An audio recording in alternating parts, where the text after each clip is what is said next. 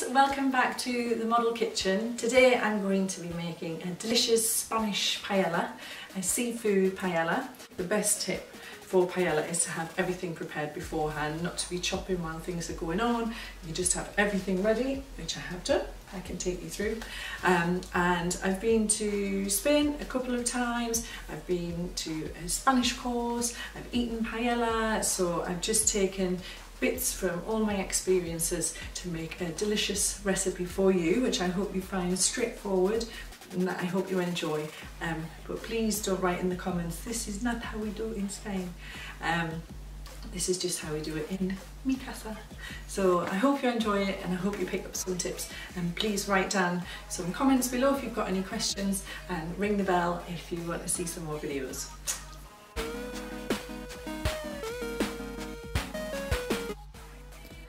Hey guys, so you want to grab yourself a heavy base pan or a paella pan if you have one.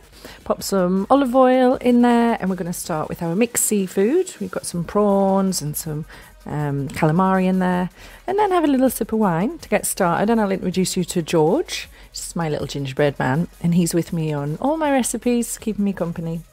So once you steam that, we want to separate the juice that comes from it, which is so much flavour, and we're going to fry our prawns now in the same oil. So we've got some seafood flavour from that, but I don't just want to fry off all that lovely flavour, so I'm going to pop the lid on, but I'll add some garlic to that and then pop the lid back on, give it a little shake just to make sure all the garlic is coated on the prawns and you get that nice seafood and garlic flavour. This is a stock cube, and the juice that I took from the seafood, I want to top that up with boiling water to make my fish broth and put it to one side because we're actually going to use that in a little bit. So I'll just check on the prawns, give them a little bit of salt and pepper, and they're looking good. So I'll pour myself a glass of wine, little reward. So we can take these out now and set them to the side. We're going to fry in the same oil onion, garlic, pepper, salt and pepper, paprika, and this lovely stuff, saffron. Hopefully you can find this. So we'll sprinkle some of that in also. Tomato puree, sip of wine, tomatoes from the tin, stock, and the paella rice. Give that a stir. Pop in the seafood that we heated earlier, the peas, and now stop. This is very important. Once this is all in, once you've stirred this all, you do not disrupt it again. So we're going to even this all out. Make sure that there's rice and peas and peppers and seafood in all the areas. But then after that, it's very important you don't stir it again. We need that dry rice to suck in all that fish and tomato flavour. So I did pop the lid on there just to keep some of that moisture and make sure that the rice goes nice and soft. You can give it a little check without disturbing it with a spoon just to see what the bottom's like. And now I can add my prawns and my lemons and some parsley. This is going to look lovely when it's served.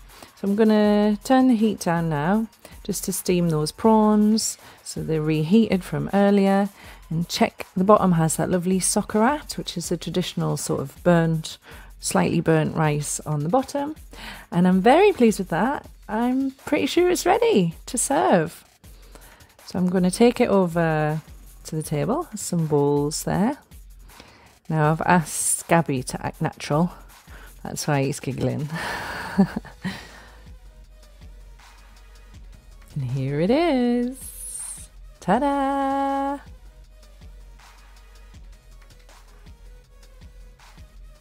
Wow. He's very pleased with that. Unfortunately though, before we get started, like any meal, I need to borrow him a second just to get some pictures for me so I can pop them up on my Instagram. So there they are, my paella pictures and a delicious meal for two. So I pour out 2 glasses of wine and we have a lovely paella evening. So I really hope you've enjoyed this video. I hope you give it a go. And if you'd like to follow me on here and on Instagram, and there'll be more recipes to come.